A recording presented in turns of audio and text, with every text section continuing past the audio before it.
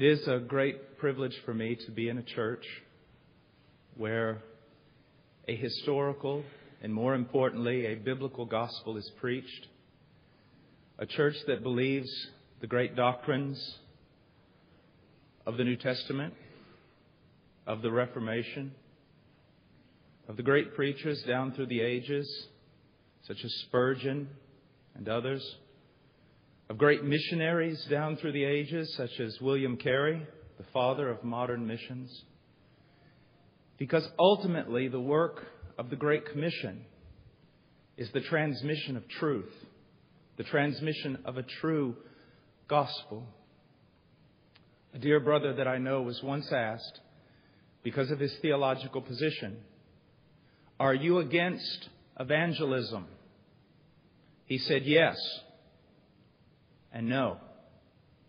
I am against evangelism the way it is primarily done in America, but I am not against biblical evangelism or missions. I have given my life to that.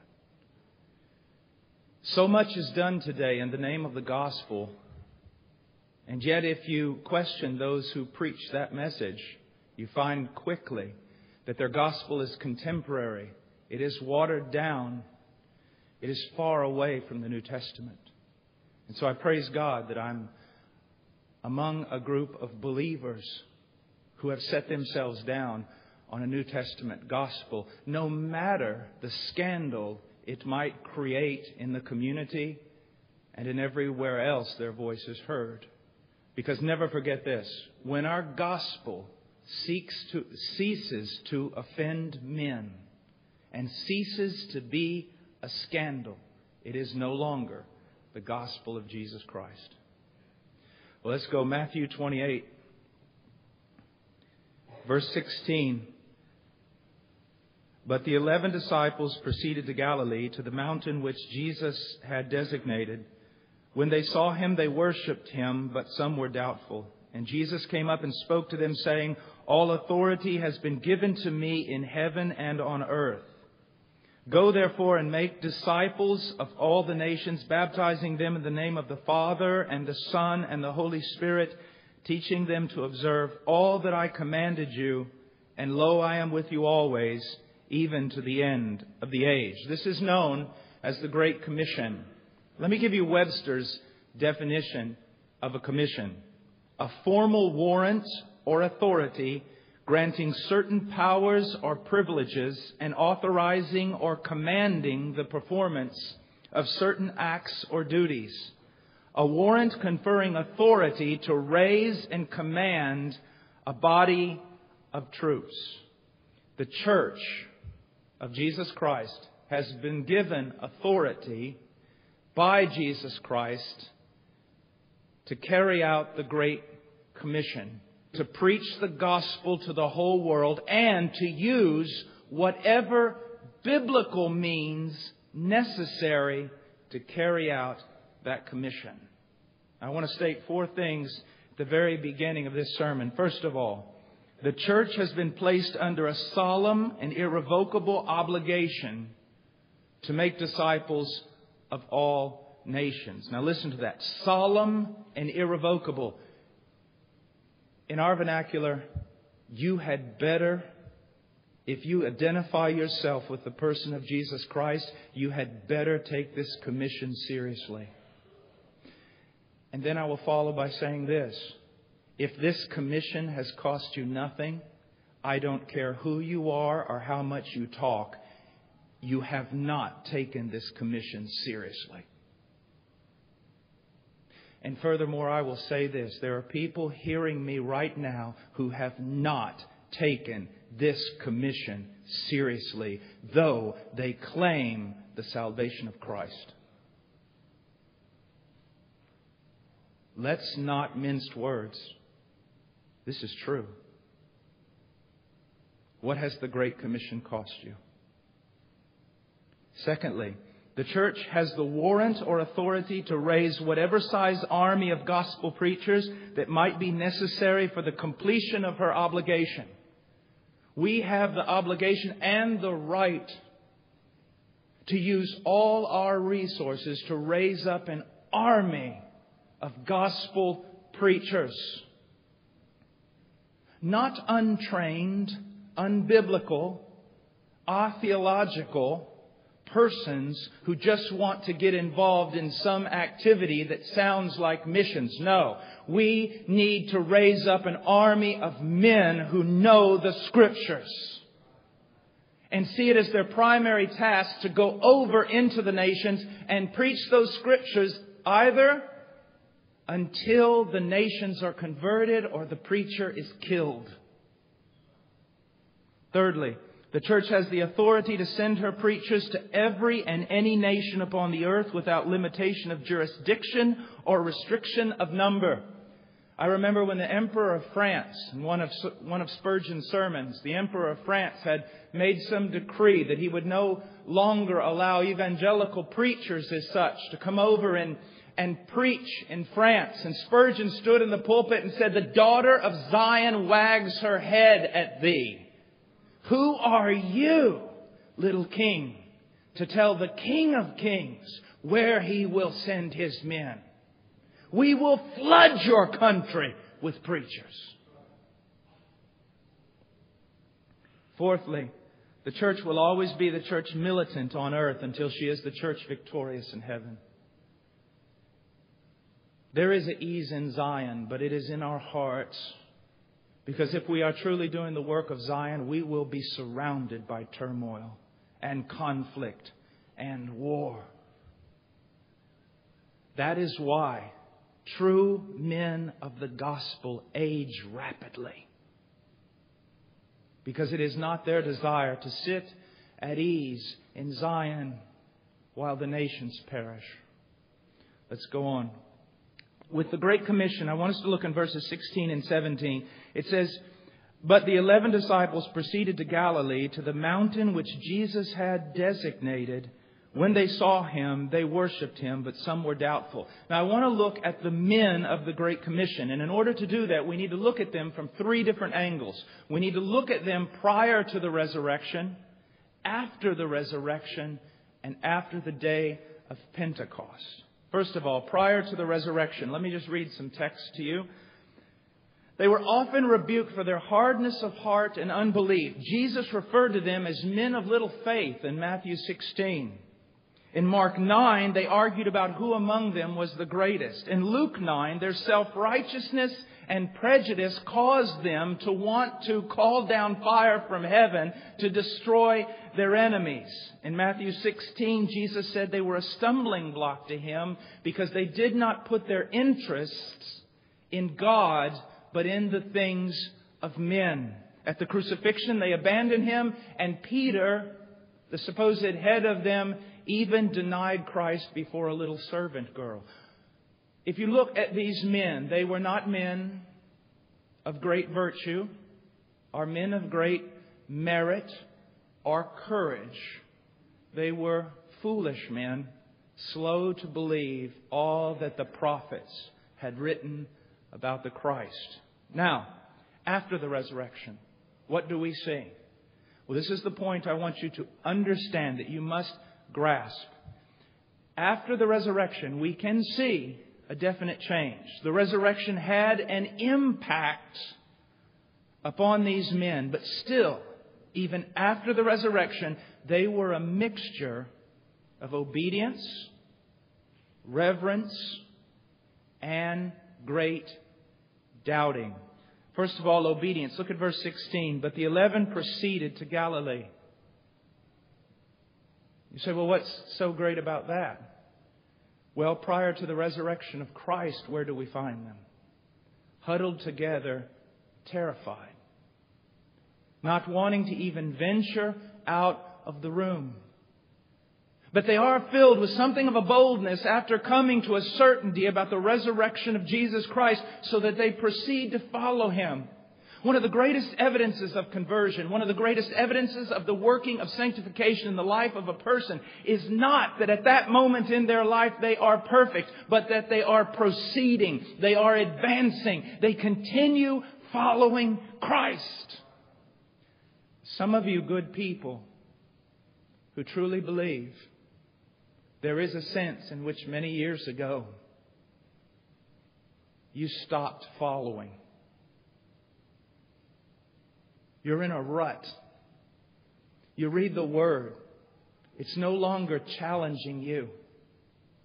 It's no longer calling you to go further, to follow Him harder, to live in greater sacrifice. If you remember your Christianity when it began, it was so much more radical then than it is now. But it should be just the reverse. The more you know Him, the more radical your Christianity should be. Now also we see worship. It says, when they saw Him, they worship. This comes from the Greek word proskuneo. Now in the Septuagint, which is the Greek version of the Old Testament, this word is used with regard to reverence to God and reverence to men. But when we come to the New Testament, we see that it is only applied to God the Father and to Jesus Christ the Son. And it's great evidence of His deity. Now, it is appropriate, very appropriate, that the Great Commission begins with worship. Because it is a vision of God, a vision of Christ that leads us to worship, which leads us to missions. There is a way in which we can say that worship and missions is part of an ever-repeating, ever-increasing cycle of God's providence. In what way? We as believers, through the gospel of Jesus Christ, receive a revelation from God. And that revelation of God in Christ leads us to worship. And worship leads us to missions, which causes us to carry a manifestation of this glory through the preaching of the gospel to a nation that has not heard. And when they hear and God is revealed to them, they join in the worship. And then the worship moves them to missions, and then they carry the gospel to another people that has not yet heard. In a sense, the purpose of the Great Commission has always been to simply expand the worship service that began with the first man who ever called upon the name of the Lord, until that worship service embarks the entire planet. That is the purpose. Let me share with you something. We should not have a doomsday eschatology, but a victorious one. It may get darker on one side, but I can most assure you it will get brighter on the other. Christ will not, has not lost this battle. We will see nations worship Him. Now go on. What can we learn from this? First of all, what kind of missionaries can we be if we are not first worshipers of God? You see, it takes a heavenly vision, not of streets of gold, but of the glory of God in the face of Christ, to propel us into missions. This is so important. A missionary's greatest need, your greatest need, my greatest need, is a clearer vision of Christ. Then no one will have to prod us, implore us, or make us go. They will have to hold us back. I go on. It says also in verse 17, and when they saw Him, they worshipped Him, but some were doubtful. Now, this comes from the Greek word distazo. Dis meaning double, stasis meaning standing. It is a double standing. Those who even witnessed the resurrection and are here at this moment, some of them are doubtful and have a double standing. Vine defines it as this. It denotes an uncertainty or wavering regarding which way or road to take. It is used of Peter when he was walking upon the sea and he began to doubt. Now, this is what I love about the New Testament. We have to ask ourselves, why did Matthew include this? Matthew is seeking to demonstrate the reality of the resurrection to people who had not been eyewitnesses to the resurrection. So why does he say that even those who were eyewitnesses to the resurrection, that they were doubting? I'll tell you why he said it. Because it's true. The New Testament writers were dedicated to recording historical fact. They were not writing cleverly devised tales in order to sell some religion. They were writing what was true. And it's one of the reasons, it's one of the proofs or evidences that stand behind the New Testament. I mean, if someone was going to invent a religion that everyone would embrace, they would have done it in a different manner. They would have surely left things out and cleared up some great questions. Now, what does that teach us? Something very important. First of all, that the apostles were not gullible men who simply accepted the resurrection without an examination of the facts. Listen to what Broadus writes. The accounts all go to show that the apostles were by no means swift to accept the great and amazing fact of their Master's resurrection, and that they became all fully convinced at last only because of multitude and varied evidence, a fact which makes their final conviction and testimony all the more valuable to us. Jerome said this, their doubting increases our faith because we realize they were not gullible. They examined it. They touched Him. They held Him. They heard Him. And then with joy, they proclaimed the message of the resurrection to us. What else does it teach us? First of all, the certainty of the success of the Great Commission does not depend upon the strength of even the strongest men. It depends upon the one who sustains all the universe with a mere word. You see, I am involved in an occupation in which success is absolutely guaranteed. Because it does not rest upon the power of the speaker, nor the whim or the right-heartedness of the hearer. But it depends upon a sovereign God who has determined to get glory for Himself by bringing out a people from all the nations and giving them to His Son. Now, also tells us that the frailest, and I love this part, and weakest among us in this room can be useful servants in the Great Commission. The men that God has used down through the ages, I believe that they have been sincere. I believe that they have been striving. But they were by no means great. Sometimes we think that God uses these very, very special individuals that just seem to walk above everyone else. If you think that about a man, just go talk to his wife. Just go visit him at home. No, you will not find a hypocrite. No, you will not find a man with hidden sins and seeking to hide things from men of greater integrity. No, you will find a man following hard after God. But you will see weakness and frailty everywhere. And if it causes you to have somewhat of a disgust toward that individual, well, that individual will be glad as long as you take your eyes off of that individual and put them on Christ.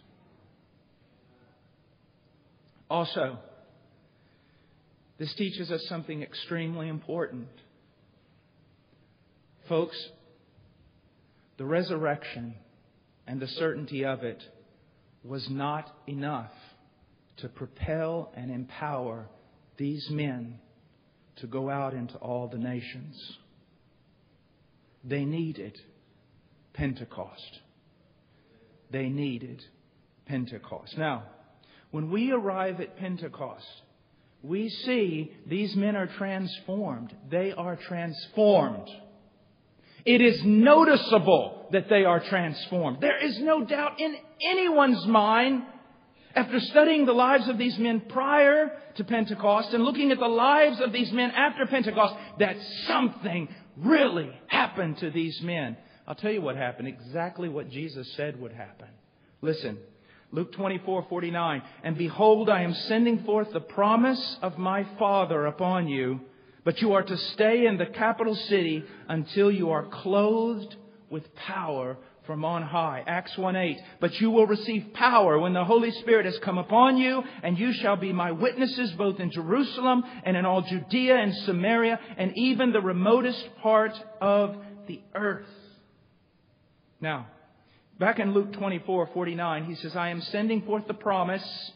He says, you are to stay until you are clothed with power. This word clothed comes from the Greek word enduo, which means to be clothed in, to be dressed in, to be arrayed until you are arrayed, clothed, appear as those walking, living, ministering in a power that is not your own.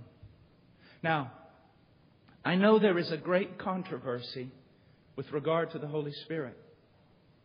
And I know that I would have to say, at least on the airwaves, that probably at least 85% of everything preached there about the Holy Spirit is wrong. Yet at the same time, let me ask you some questions just to get you thinking a bit. Would you describe your life and ministry, now be honest, as endued with power? Clothed with power? Arrayed in power? Well then. Can you say with the Apostle Paul, my message and my preaching were not in persuasive words of wisdom, but in a demonstration of the Spirit and of power? Well then. Do you have a boldness to you? Even though God may make you somewhat of a meek person, a tender person, a person full of mercy, so that any sort of rudeness is beyond you. But even then, is there something of boldness manifested in your life? If not, then I would suggest to you, we need to take a new consideration of our study of the person and the work of the Holy Spirit. One of the books that has been greatly influential in my life, and it is just balanced. Balanced. And I recommend it to every young preacher, to every old preacher. It's Pentecost Today by Ian Murray. Because he holds soundly to the fundamental teachings of the Holy Spirit, of the believer receiving the Holy Spirit at regeneration. It is a sound and good work theologically, and yet it is a book that demonstrates that the men and women of God down through history that have been used of God were constantly crying out for greater and greater infusions and manifestations, outpourings of the Spirit of God in their life. Let me give you a few helpful quotes from respected Puritans and Baptists. George Smeaton. No more mischievous and misleading theory could be propounded, nor any more dishonoring to the Holy Spirit, than the principle that because the Spirit was poured out at Pentecost, the church has no need and no warrant to pray for effusions of the Spirit of God. On the contrary, the more the church asks for the Spirit and waits for His communications, the more she receives.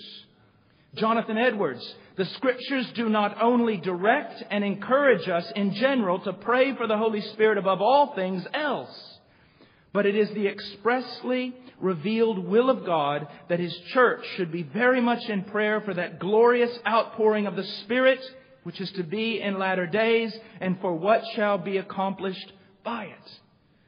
Thomas Boston writes, wherefore, breathe, pant, and long for the Spirit of Christ. And then Charles Spurgeon.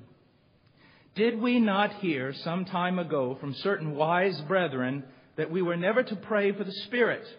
I think it heard said often by them, we have the Holy Spirit and therefore we are not to pray for Him. Like that other declaration from certain men of the same brotherhood that we have pardon for sin and are not to pray for it.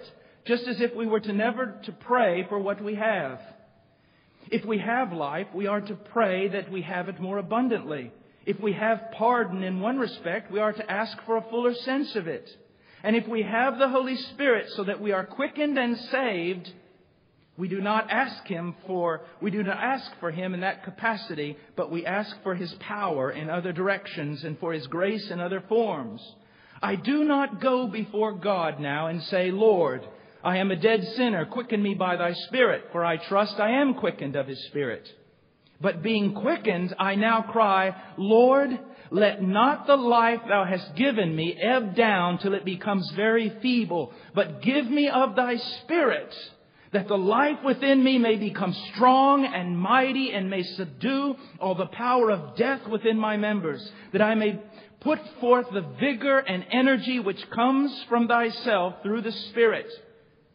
O you that have the Spirit, you are the very men to pray that you may experience more of His matchless operations and gracious influences, and in all the benign sanctity of His indwelling may ask that yet more and more you may know Him.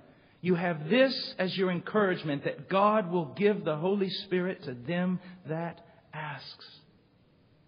Oh, dear brothers, do not allow a heretical group to steal from you your inheritance and your heritage.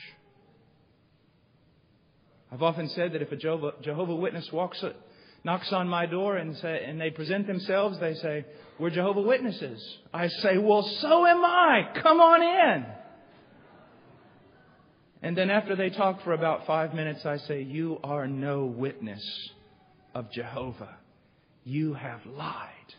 Now I will open up the Bible and witness for Jehovah. They will not steal my inheritance.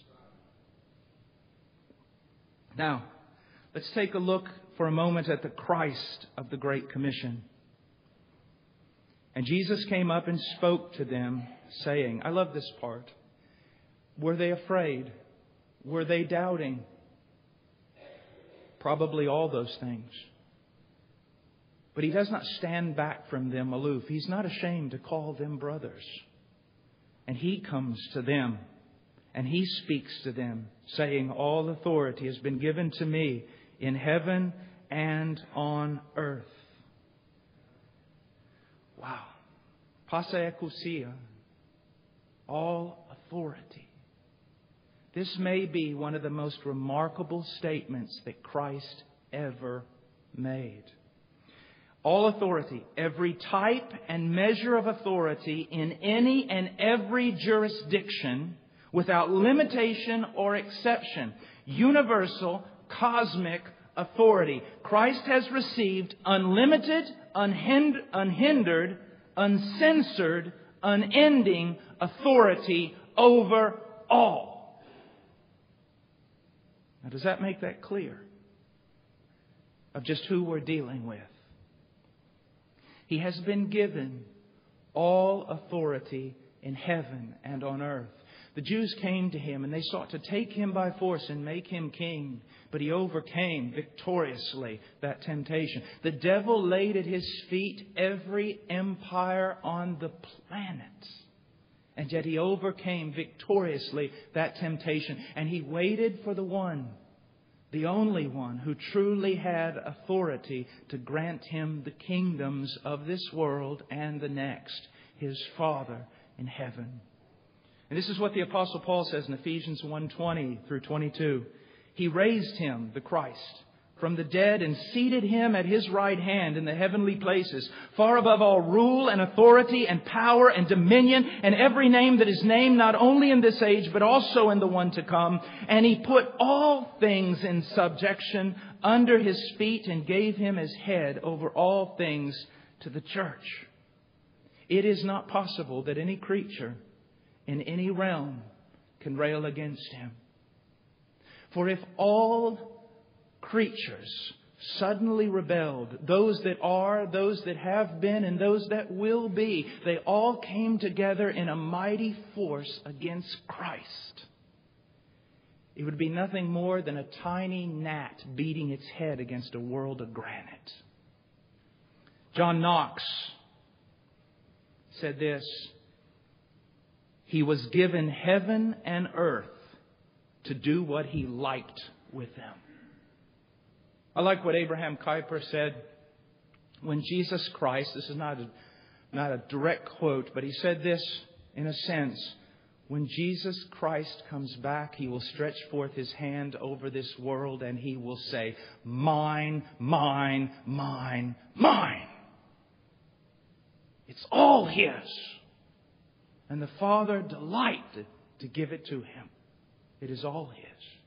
Now, I want us to go for just a moment. If you please go with me to the book of Daniel. Chapter 7. What does it mean when Christ says all authority has been given unto Him in heaven and on earth? Look at verses 13 of chapter 7 and 14. I kept looking in the night visions, and behold, with the clouds of heaven, one like a son of man was coming, and He came up to the Ancient of Days, and was presented before Him. And to Him was given dominion, glory, and a kingdom, that all the peoples, nations, and men of every language might serve Him. His dominion is an everlasting dominion which will not pass away, and His kingdom is one which will not be destroyed. I believe for Daniel that was a future event. I believe for us in the New Testament it is a completed reality. I believe this is what Christ is referring to when He says, listen to me.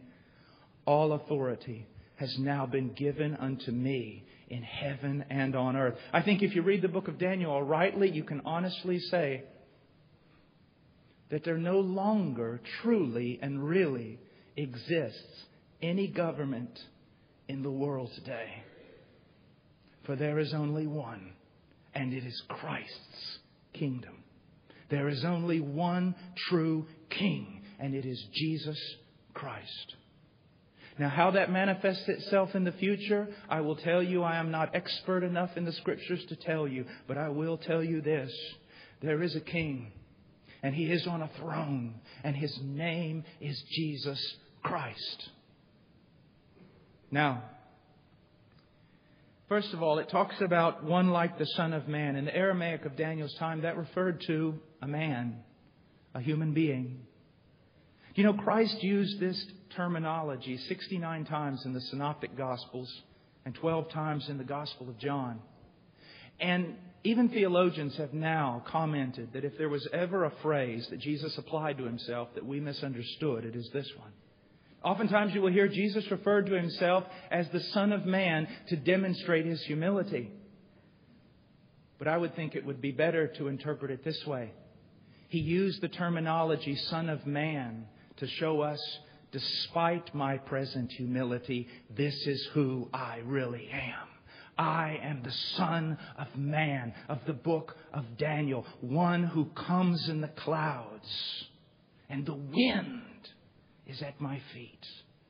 Using designations that belong only to God. And for this reason, the Jews, when they heard it, they sought to stone Him. In Psalms 104, God says this, that He makes the clouds His chariots, and He walks on the wings of the wind. But here we see a Son of Man coming in the clouds of heaven. Now, I want to compare just for a moment something that I think is more than a coincidence. There is a sense in which Joseph was a type of Christ. I believe that. I think there are parallels running all throughout his life. Just listen to this in Genesis 41:14. Then Pharaoh sent and called for Joseph, and they hurriedly brought him out of the dungeon. And when he had shaved himself and changed his clothes, he came to Pharaoh. In the same way, Christ was brought forth out of the dungeon of death in His resurrection from the dead and presented before the Father. Pharaoh said to Joseph in Genesis 41:44, now listen to this. Without your permission, no one shall raise his hand or his foot in all of Egypt. And when Christ received all authority from the Father said to Him, no one shall raise hand or foot in all the universe, heaven, earth, or hell, without your permission, my son.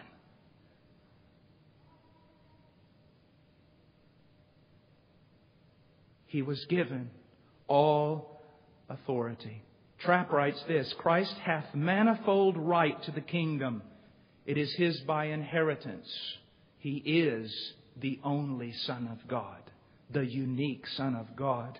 It was given to Him by conquest. He is the Lion of the tribe of Judah. He is the one greater than David who fought the battles of the Lord. And it was given to Him by donation. His Father's present to His Son.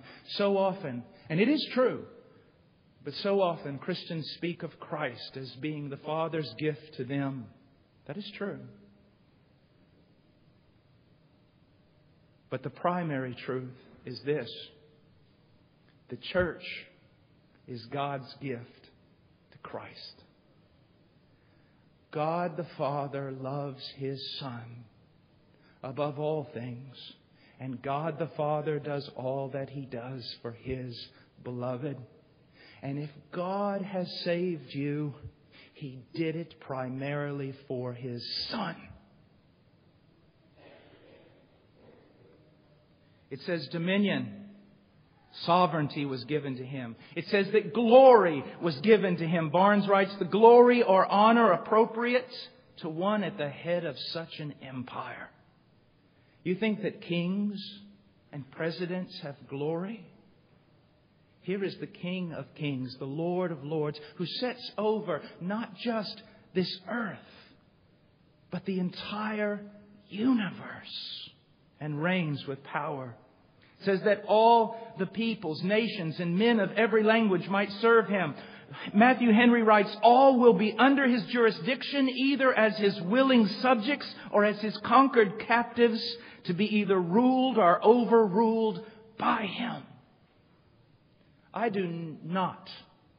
never admonish people to make Jesus their Lord. The only thing men can make is an idol.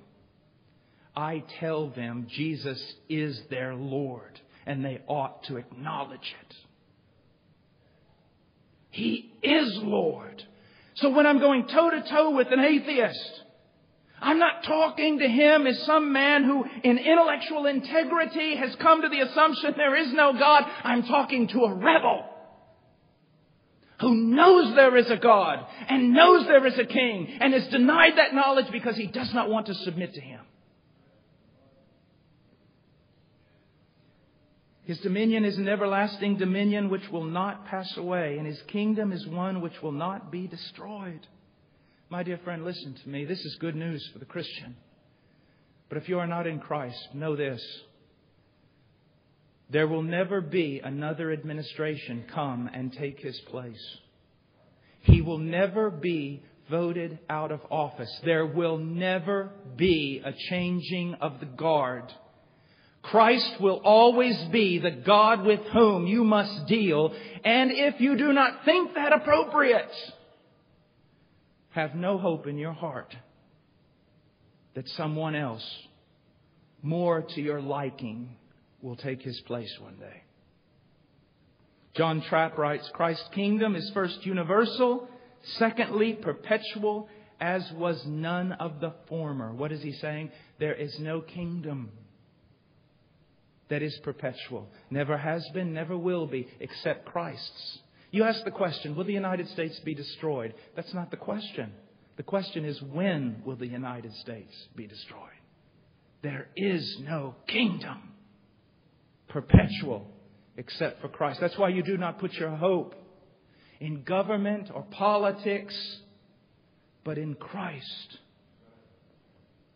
Matthew Henry writes, His dominion shall not pass away to any successor, much less to any invader. And His kingdom is that which shall not be destroyed. Even the gates of hell or the infernal powers and policies shall not prevail against it. And for the missionary, John Calvin, who has probably inspired more biblical missionaries than any other person on the face of the earth, John Calvin writes, and thus we receive no common consolation when we see the church tossed about amidst various fluctuations and almost buried and devoured by continual shipwrecks, yet Christ is ever stretching forth His hand to preserve it and to save it from every sorrow and every horrible species of destruction. The church will prevail. The church will grow. The only question is this: will you be part of this great endeavor to which you have been invited? Now, what does this authority mean to the missionary? To a church like yours that has shown me you have great concern for missions. What does it mean for us? First of all, it means the earth will be full of the knowledge of God as the waters cover the sea. It does mean that the name of God will be great among the nations from the rising to the setting of the sun. And it does mean that the cry of the Moravian will be answered. Shall not the Lamb have the full reward of His suffering? Yes. Why? Because the Lamb who died is sovereign. And you lose that sovereignty, you'll lose the hope of missions. It means also that he who goes to and fro weeping, carrying his bag of seed, shall indeed come again with shouts of joy, bringing his sheaves with him. Just encased my mind this weekend. The missionary here among the Muslims, the missionary here desires for the Chinese just to have a few books. And I am sure there are times when our brother has finished preaching and he just walks out weeping, thinking there's just no hope, there's just no hope. He needs to understand. He needs to be told what he already believes. It needs to be affirmed in his heart. You will come forth with joy and you will bring your sheaves with you. The brother who just wants to see a few good books get into China to help them theologically needs to know. Your tears do not fall to the floor unseen. To the Master, they're precious. And do not think that you're believing too much. Although His answer delays, realize this: you're believing too little. He will do the work. He will accomplish it. Now let's look for a moment at the Great Commission itself. First of all, look at the foundation of it. Turn with me back to Matthew.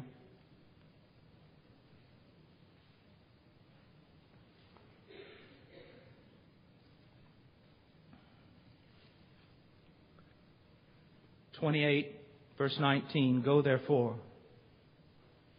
Go therefore. What is the foundation of missions? The authority of Jesus Christ. Gingrich and Donker writes that therefore tells us that what it introduces is the result of what precedes it. What is introduced? Go. What precedes it? All authority has been given unto me in heaven and on earth. Therefore, go. But Lord, I am so small. All authority has been given unto me. But Lord, I am afraid. All authority has been given unto me. But Lord, in their sight, I'm nothing more than a grasshopper. All authority has been given unto me. In my sight, their very nation is like a drop in a bucket. Go. Go. Now, we need to understand the structure of the text. He says, go therefore and make disciples of all nations, baptizing them in the name of the Father and of the Son and of the Holy Spirit. We need to understand that there is a command here, a controlling verb, and then it is accompanied by three participles that modify or tell us how that command is to be carried out. Now, the great controlling verb or command is make disciples. And the participles that modify are going, baptizing, teaching. So what we need to understand that the great evidence of a successful missionary endeavor and the goal to which we ought to be running is the making of disciples. Now the phrase make disciples is translated from the Greek word mathetua, which means to instruct, teach, make disciples. The idea here that you need to understand is that disciples are made primarily through teaching, instructing. It is the transmission of truth. That is why, my dear friends, when the great majority of our missionary endeavors has nothing to do with doctrinal teaching, it is flawed and futile. We are to train men and women and boys and girls in the truth. In the truth. Now, what is a disciple? Matthew 10:24-25. A disciple is not above his teacher, nor a slave above his master. It is enough for the disciple that he becomes like his teacher and the slave like his master. If they have called the head of the house Beelzebub, how much more will they malign the members of his household? Now, I want to give you a basic definition that I've written here and then an expanded definition. The basic definition is someone who becomes like his teacher. That's a disciple. A Christian disciple is someone who has entered into a saving relationship with Christ through faith and is now actively seeking to become like Christ through the study and assimilation of His teaching. Now, let me give you an expanded definition. A disciple is someone who so identifies himself with Christ. Now listen to this. And so reflects Him in character, word, and deed that he shares in Christ's fame or infamy. The disciple's identity in society will be determined by society's view of his master. Those who esteem, love, and admire Christ will show the same affections toward His disciple. Those who hate Christ and are hostile to His cause will hate His disciple, despise His lifestyle, oppose His proclamation, and seek to alienate Him from society. This definition reflects not only the meaning of a disciple, but that of a Christian. Do not think I'm speaking of two different categories, or that you can somehow be a disciple without being a Christian, or somehow be a Christian without being a disciple. Does this look like your life? Or is Christianity something you just tacked on to an already wonderful life? If Jesus Christ is not your life, then you have no part with Christianity.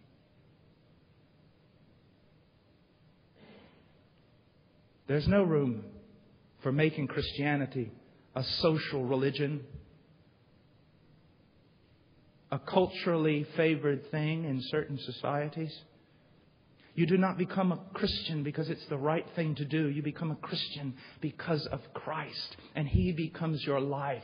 Though all of society, even religious society, turn its back on you and hate you, you follow Him. And your lifestyle is so radically different from the culture around you that they immediately identify you as a fanatic.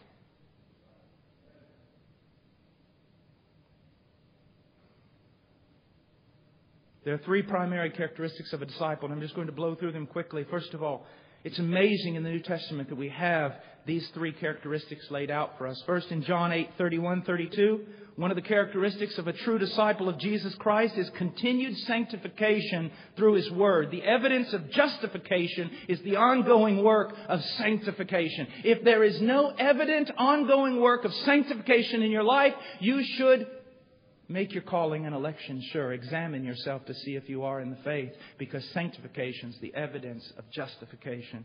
He says in John 8:31-32, so Jesus was saying to those Jews who had believed in Him, if you continue in my word, then you are truly disciples of mine, and you will know the truth, and the truth will make you free. Some people think that the evidence of being a disciple is that you somehow just study God's word. No. The evidence of being a disciple is that in studying God's Word, the truth more and more sets you free. Another is love for other Christians. John 13:35. By this all men will know that you are my disciples, if you have love for one another. Do you manifest your so-called Christianity in any practical way that can be identified? Do people look at you and your activity and your life and say, truly, this man loves Christians. He loves the brothers. Also fruitfulness. John 15:8. My Father is glorified by this, that you bear much fruit and so prove to be my disciples. There is biblical warrant for anyone coming to another believer or someone who professes faith in Christ. And when they say, I am a believer, they have the right to say, prove it. Well, you don't know what's in my heart. I don't need to know what's in your heart. It's your fruit that proves your salvation. Prove it. Now, he says, make disciples of all nations. Do you know that some people, supposed scholars, tell us that this phrase of all nations must not have been in the original words of Jesus? Now, why do they tell us that? Well, they say, if he had said that clearly, then there would have been no battle with regard to, is Christianity for the Gentile or the Arab or the Greek? There would have been no cause for Acts 15. If Jesus had said it this clearly, the apostles would immediately begin evangelizing all the nations. But that's faulty reasoning. What it shows us is this.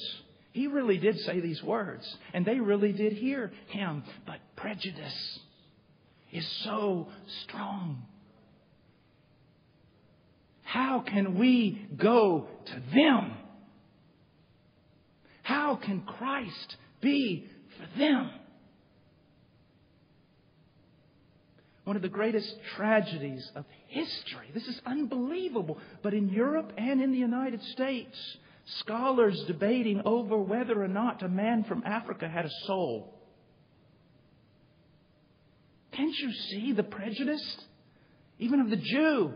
Well, I don't even think the Gentiles have souls, do they? And when he said nations, obviously he must have meant the Jews that are scattered among the nations. When will we get it through our head and into our heart that God loves people? I hear much about God doing everything for His own glory, and that is true, but it must be rightly understood. That is not to the exclusion of His love for people. As a matter of fact, the greatest manifestation of God's love towards men is to do everything for His own glory, to set Himself in center stage of history and reveal His beauty so that we might behold it. That's the kindest thing He can do to men. But know this, God loves men and women and children. And if we are His children, we will join Him in that persevering love. Now, listen to Broadus as he quotes Liddon. Celsus, looking out on Christianity in the 2nd century of our era, with the feelings of Gibbon or of Voltaire, enemies of Christianity, said that a man must be out of his mind to think that Greeks and barbarians, Romans and Scythians, bondmen and freemen could ever have one religion. Nevertheless, this was the purpose of our Lord. There are many things I believe about the church growth movement that are just a promotion of prejudice. When you go after just a certain people or a certain segment of society because they all have something together. Well, we're going to build a church for young people, a contemporary church that young people will like, to the exclusion of whom? Old people? Or we're going to pinpoint this certain group to the exclusion of others? The beautiful thing about the church is there is no exclusion. The one thing that God is seeking to do is make this tremendous demonstration of His power by bringing warring nations together. It's why only in Christian churches do you see Jews and Arabs worshiping together. G. Campbell Morgan writes, this command includes a far larger enterprise than that of bringing individual souls to Himself. It is a command to influence all the nations toward His standards and His ideals. You see, listen, this is not just about accepting Jesus, going to church, and then the rest of your life stays the same. It's about the commands, the wisdom, the ideals of the Christ, that they come into your life and begin to shape every aspect of everything you do. Now, I want to ask you a question. First of all, the definition of discipleship that we have given today. Are we this kind of disciple? or have we compromised? Does it make you mad, even though you profess Christ, that I would give you such a radical definition of discipleship that contradicts your lifestyle? Will you automatically write it off as fanatical and extreme? I want to tell you something. The teachings of Jesus Christ were both radical and extreme. They called for men to come and die. Secondly, is this the quality of disciple that is being made in and through our lives and ministries? Now let me get to the big question. Now listen to me carefully. Do we have the kind of Christianity that ought to be exported? Or should our Christianity be quarantined? Listen to this. Jesus said to the Pharisees, "Woe to you, scribes and Pharisees, hypocrites, because you travel around on sea and land to make one proselyte, and when he becomes one, you make him twice as much a son of hell as yourself."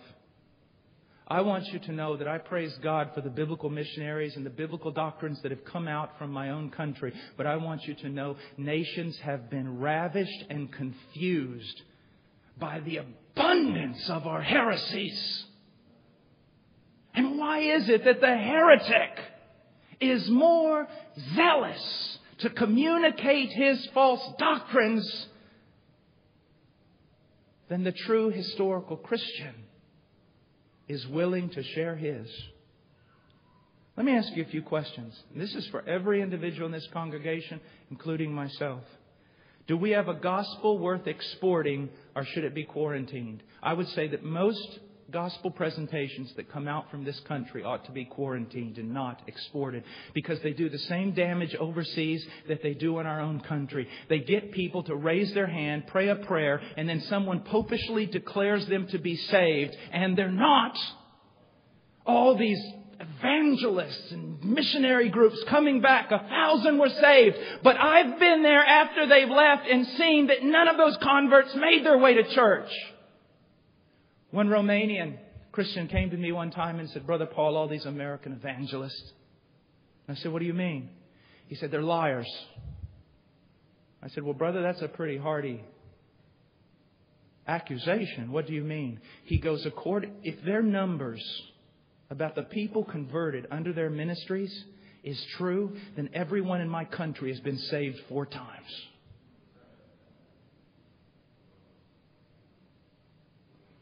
Do we have, now brother, sister, young person, do we have a devotional life worth exporting, or should it be quarantined?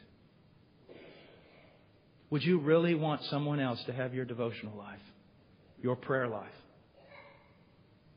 Do we have a personal godliness worth exporting, or should it be quarantined? I once asked a group of South Korean believers who were at seminary with me. I tried to, because I knew something about the revivals that had gone on in South Korea.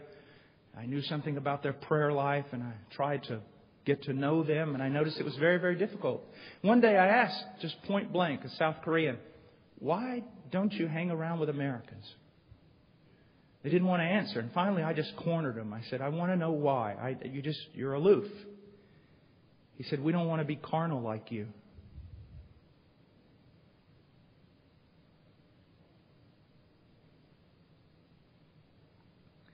Do we have a uniquely Christian lifestyle worth exporting? Or do we look just like the world in the way we do everything? My dear friend, you are not relevant to the world because you're like the world. You're relevant to the world because you're the exact opposite, and you provide a real alternative. Let me ask you a question. Do we have a marriage worth exporting, or should it be quarantined? Would you actually want someone else to have your marriage? Do we have a family worth exporting? Gentlemen, the way that you love your children and train them in the gospel, possibly family devotions, catechizing, scripture reading, is that what you want the nations to have? Do we have a church worth exporting, or should it be quarantined? Now, go quickly through this last part. He says, make disciples. He says, go. Having gone, literally, make disciples. You have to go. The internet, my friend, is a wonderful thing, and I think that it can be mightily used of God, and it has been. It allows us to do so much. But the internet will never take the place of incarnational missionaries. We must have men and women on the field who are living these truths out before the people. Do you understand that? Television ministries and all these things. Radio. I know especially that radio has been used to bring the gospel into countries that were closed. But my dear friend, nothing even comes close to incarnational missionaries. We need missionaries. Missionaries, missionaries, missionaries who will die until the gospel is solidly planted in the country that opposes. Would you give your children for this task?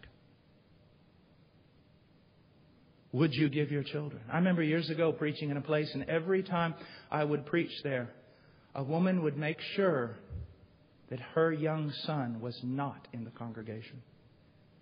Oh, she would sing, she would do anything in the church you asked her to do. But when I came to preach about missions, she would always endeavor to have her son somewhere else. Idolatry. What do you want for your children? Basketball? Soccer? Football? Scholarships? Education to make money? Beauty? Comfort? You don't have your interests in the things of God. Do not say that you do. I don't believe you. I watch you run yourself ragged being a soccer mom and a football dad and get out of school and this event and that event, running here and there and everything, getting your child versed in all the things of the world so it be impossible for them to work their way out of that entanglement and actually become a servant of Jesus Christ. And you're to blame because you pointed them in all the ways of the world. Listen to me, young person, young man, you are strong and you have muscles and you can run like the wind. Your muscles will perish one day. Someone will have to carry you to the toilet. While you are strong, serve Christ. And young girl, you're beautiful, you're attractive, your skin is like porcelain. You will become a withered old hag. Use whatever given to you for Christ. And not waste it like the majority of your ancestors have wasted their life. It says, go.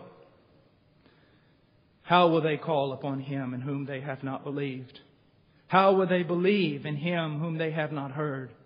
And how will they hear without a preacher? How will they preach unless they are sent? Just as it is written, how beautiful are the feet of those who bring good news of good tidings. We believe that God has ordained the elect, and we believe that God has ordained the means. And it is the preaching of the gospel. And it is intercessory prayer, and it is sacrificial love. Absolute sovereignty does not lead to passivity. We are not passive. We are aggressive. Our Master, our King, as we learn from Revelation 5, 7 horns on the Lamb, absolute power. And as he says also, aggressive power. He wraps Himself in zeal as with a mantle. Baptizing. Going, baptizing. I only want to say this about baptism. I want people in the States to understand this. I have been in cultures where they were greatly opposed to the gospel and witnessed to young people and old people alike. And I have seen young people young men and women, come to believe in Jesus Christ. I mean, thoroughly seem to be converted, prove themselves to be converted after a time.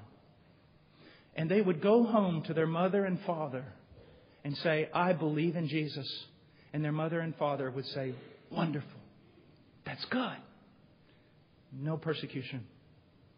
The persecution would start when after discipleship they would finally come home and say, and I am going to be baptized in His name. To the exclusion of all religions, even the religion of my family, I am going to publicly identify myself with Jesus Christ. I want to tell you something. Baptism, biblical believers' baptism, is the catalyst of persecution. Teaching. The word is translated from the Greek word didasko, meaning to hold discourse with others in order to instruct them, deliver didactic discourses, to be a teacher, to discharge the office of a teacher, conduct oneself as a teacher. Does this not substantiate my claim that missions is not about just sending missionaries? It's about sending truth.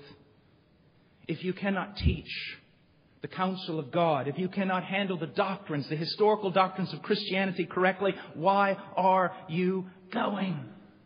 I want to say this. Missions and the methodology of missions must not be determined by the anthropologist, the sociologist, the psychologist, even if they tag Christian onto the end of those titles.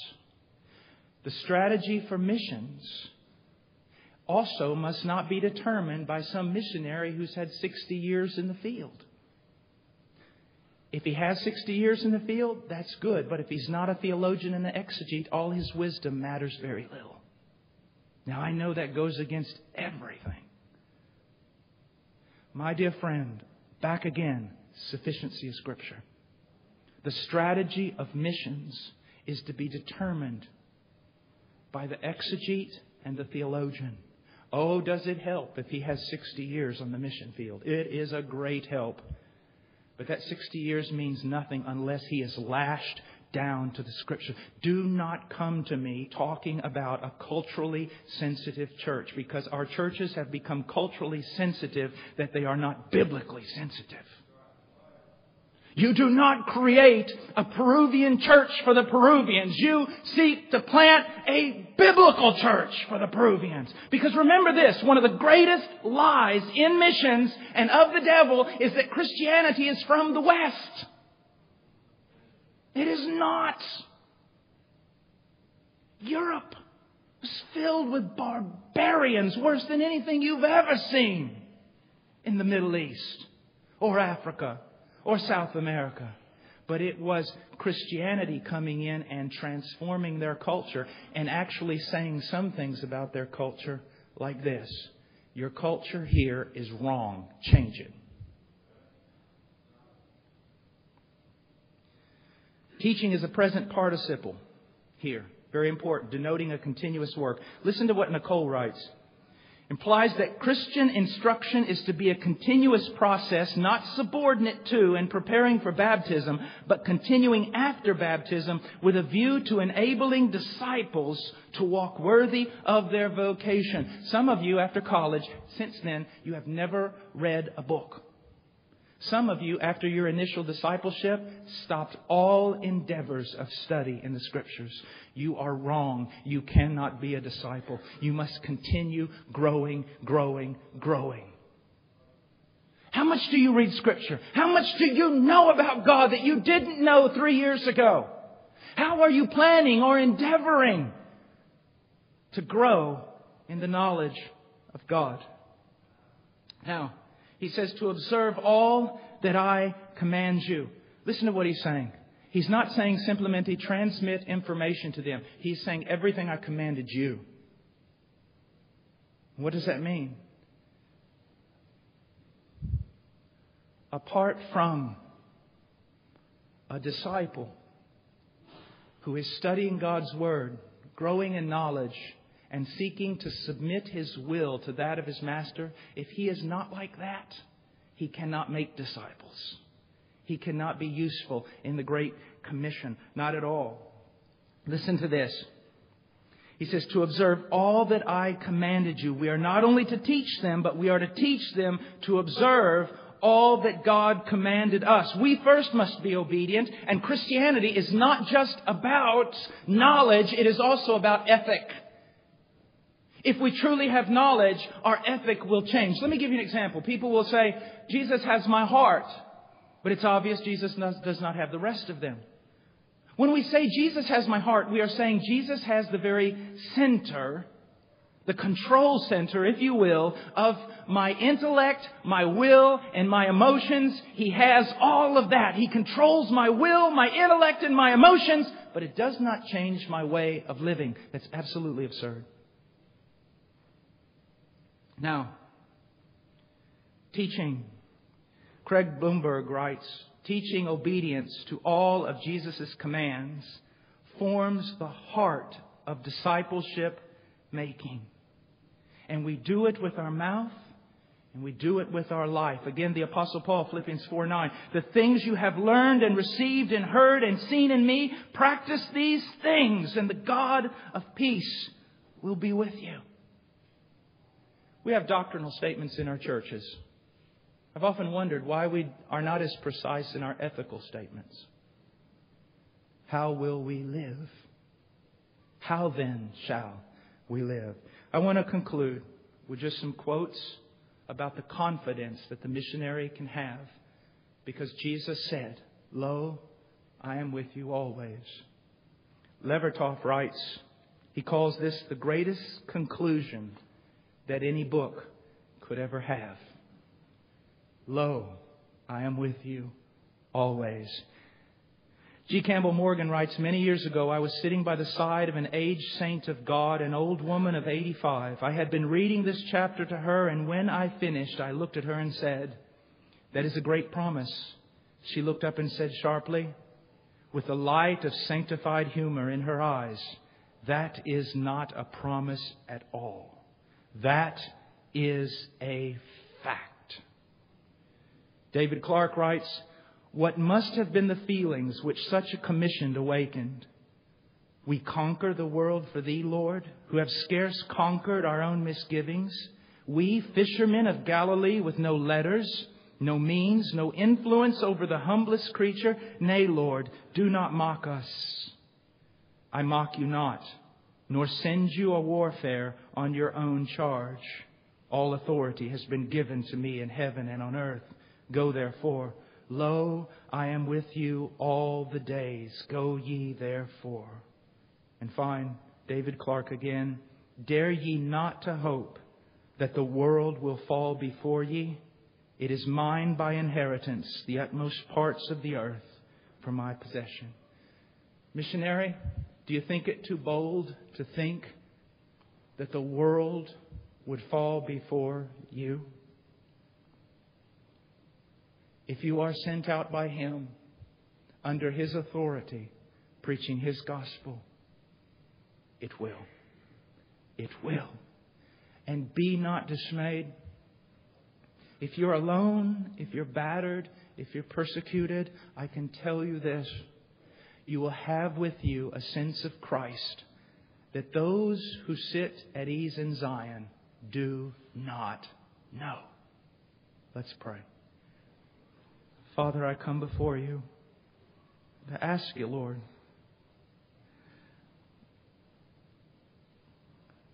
that something of eternal value would be accomplished with what has been said. God, send forth laborers into your harvest. Send forth laborers into your harvest. Thy kingdom come, Thy will be done. Thy name be hallowed. Thy name be great among the nations from the rising to the setting of the sun. Your knowledge, let it cover the land. In the places most sparse, let it cover the land as the waters cover the sea. Your knowledge. Lord, may the Lamb receive the full reward for His suffering. For Him. Not unto us, O Lord. Not unto us, O Lord. unto your Son be the glory. Do this for Him, for Him, for Him. Lord, you look to the one praying. Standing on my own, Lord, you can find no motivation to answer this prayer. You look to your people right now who are calling on your name. They are like me, Lord. On their own, apart from your grace, they provide little motivation. You look to the nations, Lord. I can't ask you to do it for the nations because they hate you. There is nothing these nations could do to motivate you to love them and save them. But, oh God, look to your Son.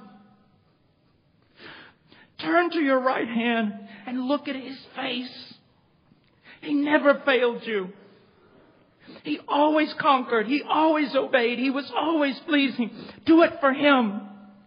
Gather the nations for Him. For Him.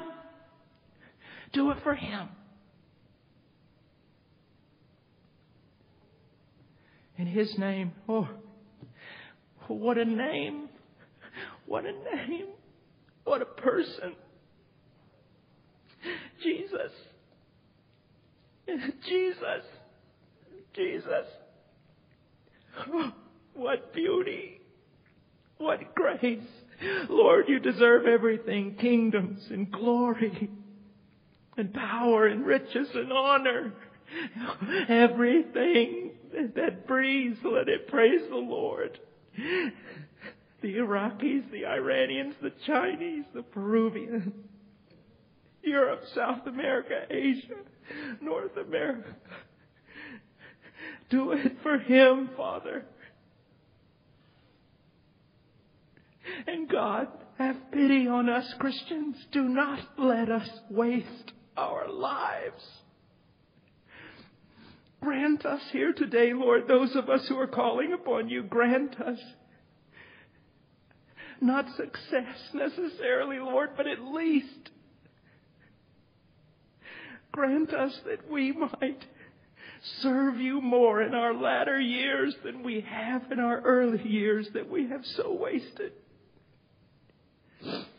Lord God, I know your presence is here this morning.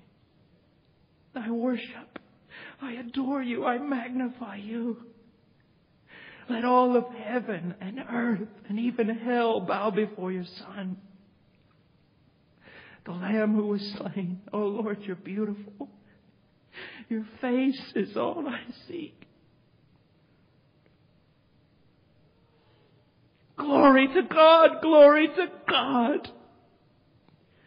Glory to God in the highest. Oh, hail the power of Jesus' name. Let angels prostrate fall. Bring forth a royal diadem and crown Him Lord of all. Crown Him with many crowns. The Lamb upon the throne. Oh God. Lord, away with time, away with respectability. Oh God, I worship you. I praise you. Oh God, fall upon this place. Make missionaries for Him.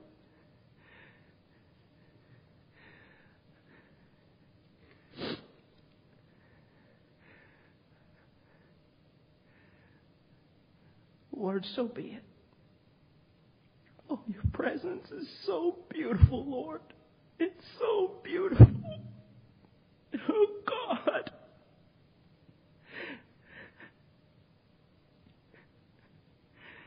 Oh, God. So beautiful. Amen.